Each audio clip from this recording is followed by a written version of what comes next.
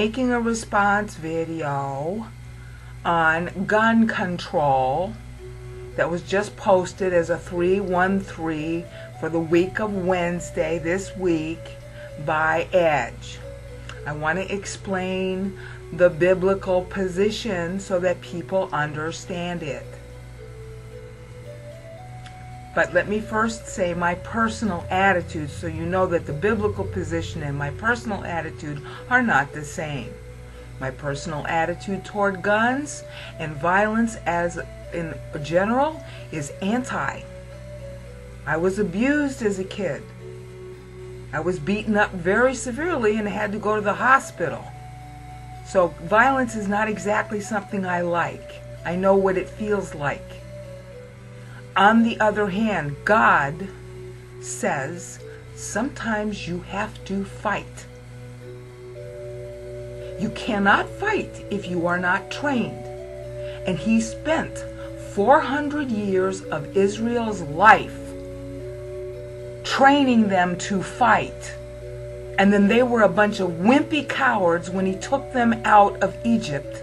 So he made them run around 40 years in the land because they were wimpy cowards. Go read the story. That's what Book of Numbers means. It means numbers of troops. So if you want to be a wimpy Christian and say, oh, well, gun control isn't that bad. We already have gun control anyway. And besides, you know, this will stop the criminals. You're living in a dream world. And you're anti-God. Most of the Bible's text is about fighting.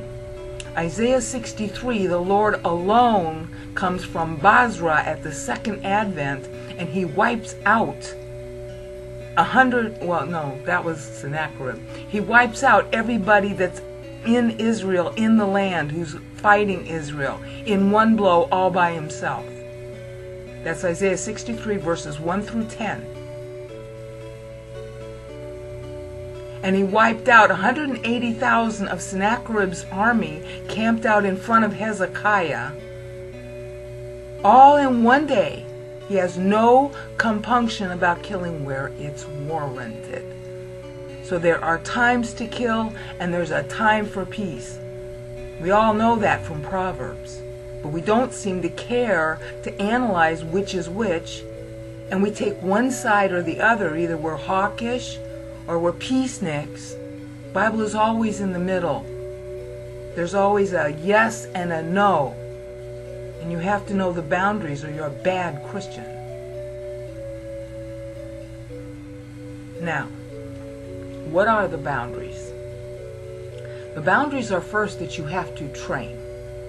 You have to be able to wield your weapon. You have to know when it's right and when it's wrong. You have to know the rules, which means you have to know the Bible. Why did God command David to fight? David went to God every time with the Urim and the Thummim. That was the breastplate that the priest wore, and the stones lit up. Okay, yes, no, on the shoulders, and then there were the 12 tribes on the ephod, the thing that covered the guy's chest. Okay, where do I go up or do I not go up? The story's all in 2 Samuel. Read it yourself. And he trained and he worked hard at it and he killed 1,000 Philistines at God's command. You have to learn how to fight and then you have to learn how to stop. That's the difference between a murderer and a professional soldier. A professional soldier does it because it's his job.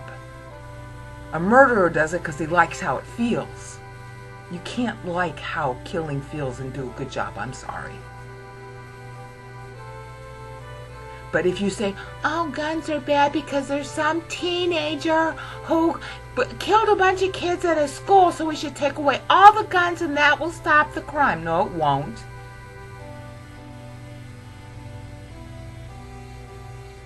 Think, Bible, ask God. Yes, we fight this time. No, we don't fight that time. Unless you want another Hitler and another Munich and another set of terrorists. I'm telling you right now, I hate guns more than anybody. I don't even want to touch them. I hate violence more than anybody. I've been stabbed. I know how it feels.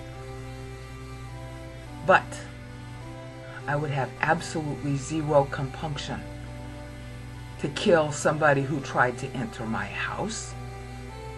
Zero compunction if I was in the military, which I don't believe women are supposed to be, but if it were true, I would have zero compunction about killing the enemy. I wouldn't care about it one way or the other. It's my job. You have a job. There's a lot of things about your job you don't like. Killing is not an enjoyable thing to a sane person, but it has to be done. Just as when the puppy pees on the carpet, if you talk nice to the puppy, he'll do it again. There are people in this world who, unless you are nasty to them, they will not learn. And the maximum nastiness is when a nation goes to war at you and wants to take your children away from you. Israel was ordered into the land because the people who were there were child-burning Canaanites. So, God ordered them wiped out. My question to God has always been, why did you wait so long? There's a time for niceness, and there's a time when not. And if you want to know what those times are, you better start reading your Bible on when they fought and when they didn't. About how when Saul was merciful to one of the kings that he beat, how Samuel said, okay, God's tearing the kingdom away from you, and gave it to David, who fought all of his life. And to say that, well, the temple couldn't be built in David's day because he was a bad boy, he was a warrior. You don't know half the story about David. David got 3 time grants of 1,000 years from God, and 3 490-year time grants, and you wouldn't even be here if he didn't do that fighting at God's order. You don't believe that? Go look at my videos on the Pauline Anaphora timeline update. See how Paul is reconciling time to David. Christ was born based on 1,000 years from David, the most warlike king in the Old Testament. So that's what God thinks of war. The reason why he waited until David was dead had to do with the timing, not because David was a warlike king. Learn your Bible and stop spitting on it. Peace out.